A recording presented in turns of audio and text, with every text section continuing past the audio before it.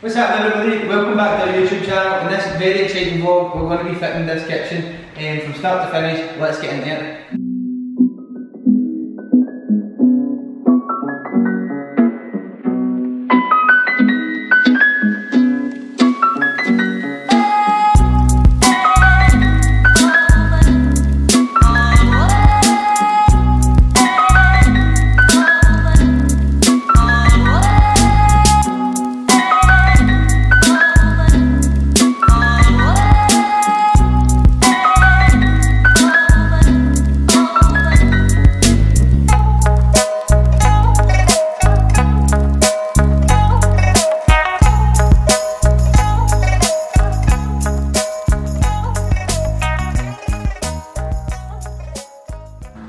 So the first thing when setting out a kitchen is we found the datum line.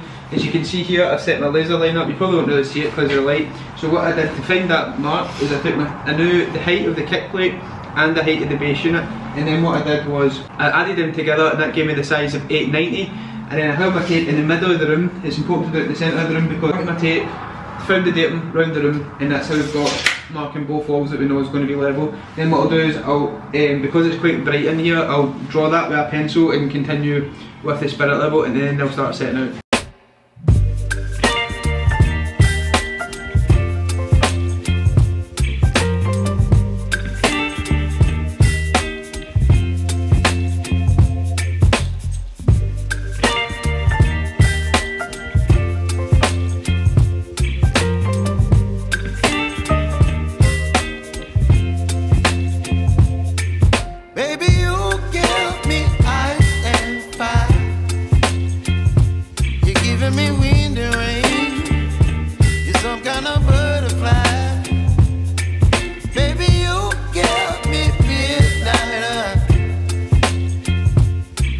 My appetite, don't leave me here high and dry.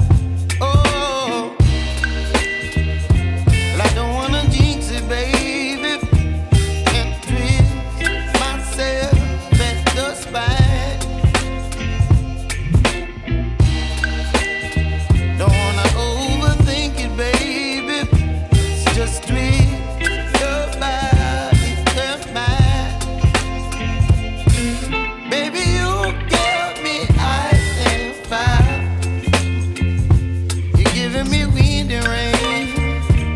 Some kind of butterfly, baby, you give me midnight. You whip up my appetite, don't leave me here high and dry. Oh, but I don't wanna jinx it, baby. Let's not get ahead of my time.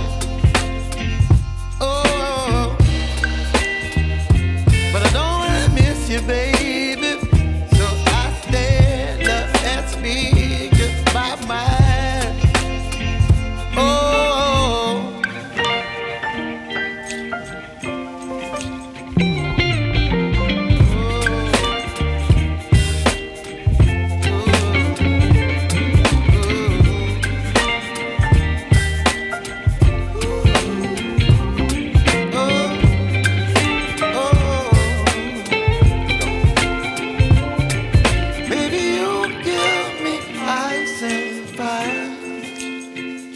you're chilling wind and rain, you're some kind of butterfly. Baby, you give me midnight. You whip up my appetite, don't leave me here high and dry. Baby, you give me ice and fire. On camera. However, today is going to be the main beef of this video. What we're going to be doing is we're going to be fitting these lovely grey oak laminate effect worktops in the kitchen, but first I'll show you all the base units. As you can see, it's a really tiny wee kitchen. 400 drawers here, 600 oven housing, 350 base unit, base unit, base unit. Then we'll have a washing machine over here, and we're going to have our larder fridge unit here. We've still got plenty of wall units to go up, but we'll do them after the worktops. I always find it a wee bit easier to do that after the worktops, especially if you need to get your worktops in a tilt or anything. So let's get started on the worktop. Style.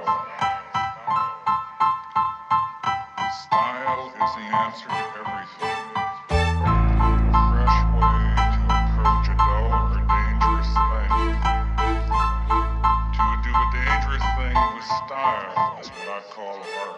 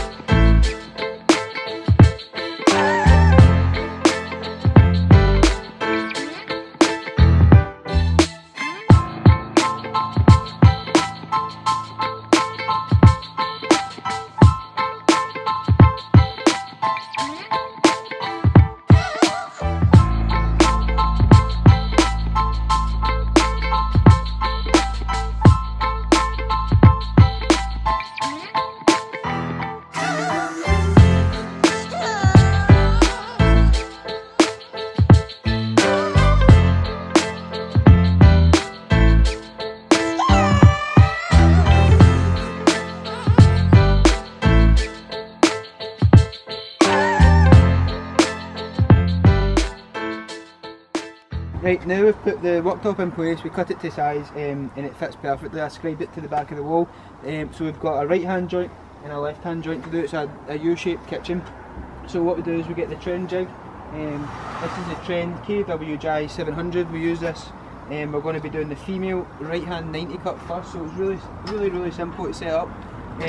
All you do is you get your wee pins, come with the jig, you put them in the holes marked F90. Now it's really important that you double check the instructions every single time you do this, because if you're doing a left hand joint, the worktop needs to be upside down. If you're doing a right hand joint, the worktop needs to be face up, and if you do it wrong then you're doing a worktop, and that's just unfortunate.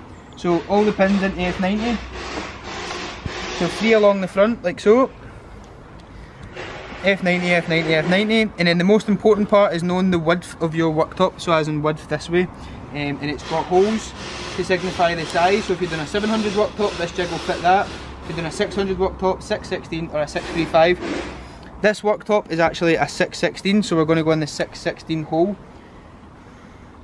Then what we do is we take our jig and we push it tight to the worktop from this side and from that side. We get some clamps and we'll clamp it down.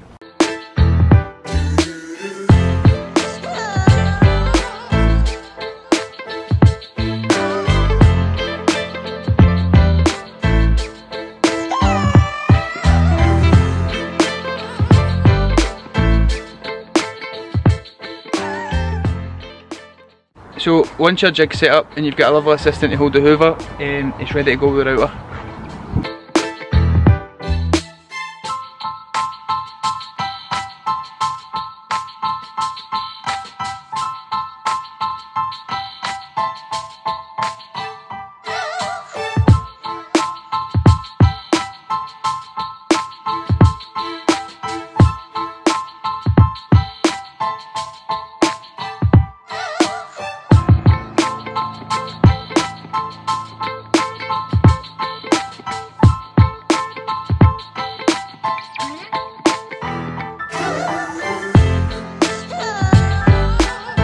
I've done the right hand joint, now it's time to flip the worktop and we're going to be doing the left hand joint.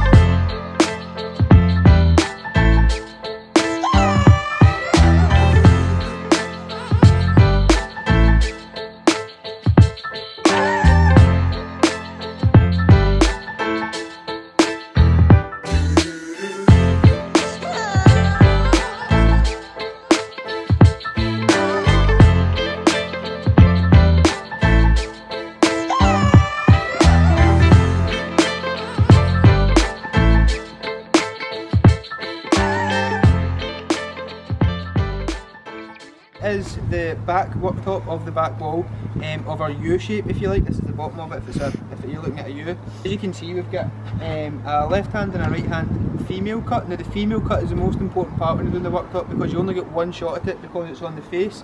When we do the male cut, you get a couple of shots at it because if you mess it up, you can just do it again until you get it right. So it's really important to take your time when you're doing any routering, but especially when you're doing the female cut.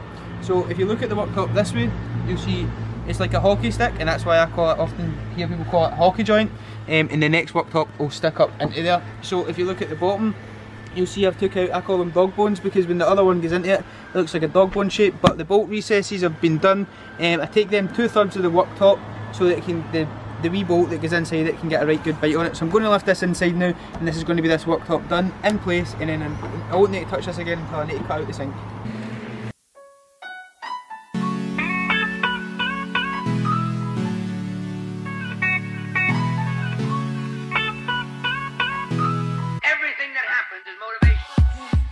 We're going to be doing the left hand male joint first, so what I do is prop up the worktop, cut it a bit longer than what's required, sit this side on this worktop, and then this side I sit on the offcuts of worktop so it's at the same thickness as that. Then what we do is we go underneath and we'll scribe the worktop in to a female cut, and the reason why we do that is because this kitchen is a really old house, so it might not be sitting exactly at a right angle, so at least if our worktop's scribed in, it's going to be absolutely perfect, and when that's joined together, it's going to be beautiful.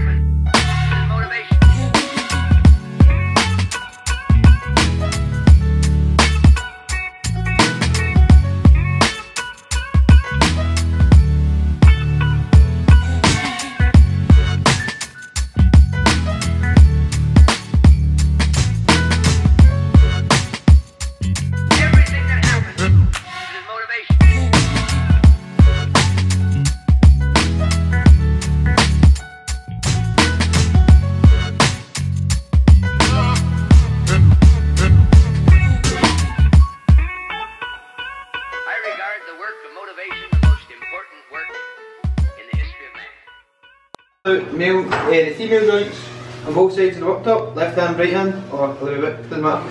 And then what I've done is I went outside and I've done the male joints on this worktop and this worktop. So as you can see, if you come up close with the camera, this is a joint with no glue and no bolts in it. So I'm going to talk about the bolts for a wee minute for you that don't know. So this is the traditional, hold on, let me throw it. That's it. This is a traditional type of bolt that you would get under the worktops, and you would spend ages and ages doing wee half turns until it was nice and tight together. But in this day and age, some very clever person came up with these type of bolts, and basically what you do is when it's in tight to the worktop is you get a wee drill bit like this, a wee Allen key bit, put that in and tighten it up, and it'll pull the worktop in. It's hard to explain, but that's the new zip bolts that we get these days. So next stage for us, I'm going to put my colour fill along the seams, although these worktops don't need colour fill, you know what I mean, how good they joints are. And I've got a bit of silicone I'll put on the exposed bit of the worktop, so if the colour fill fails then the inside of the worktop is going to be sealed, and if there's any water that gets in there it's going to be safe, because we're going to have this, because it's such a small kitchen as well, this is going to be the sink area, and it's probably going to get splashed. The colour fill over the years is probably going to wear off, and it will just, so good to use that.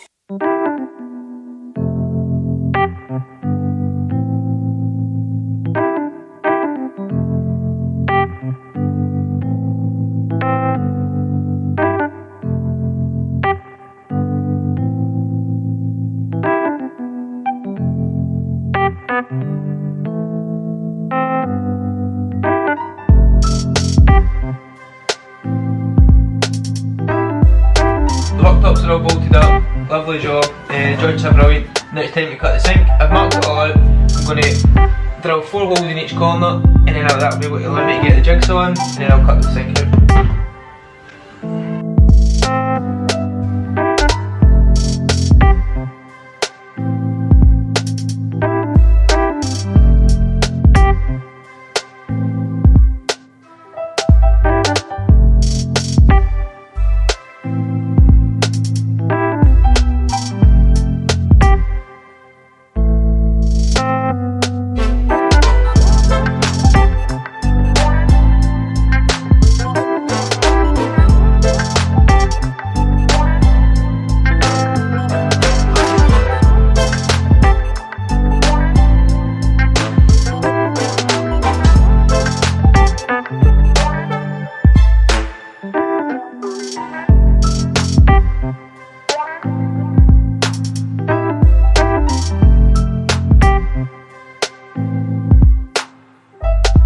So we're onto the hob and sink. Easiest way to do it is, especially for the hob, I find it's always a 600 unit underneath the hob because it's always a 600 oven or appliance. 9 times out of 10 I've never came across one that's different. So the unit underneath, what I do is I find the centre, I square that round, and then I'll find the centre of the hob, flip the hob upside down because it's an electric one, draw around it, subtract 10mm for each side, then cut it out.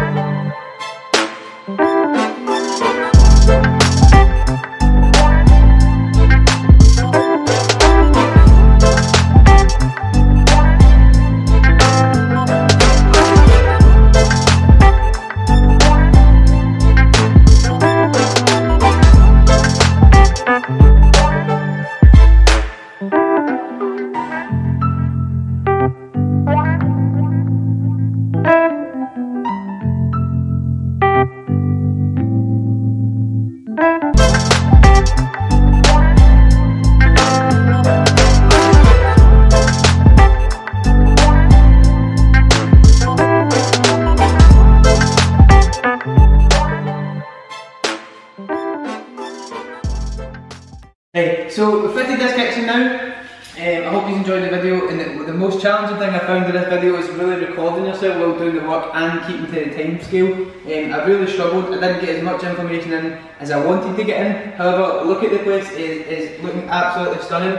So this is a white gloss Howden's kitchen. We've went with the black matte handles.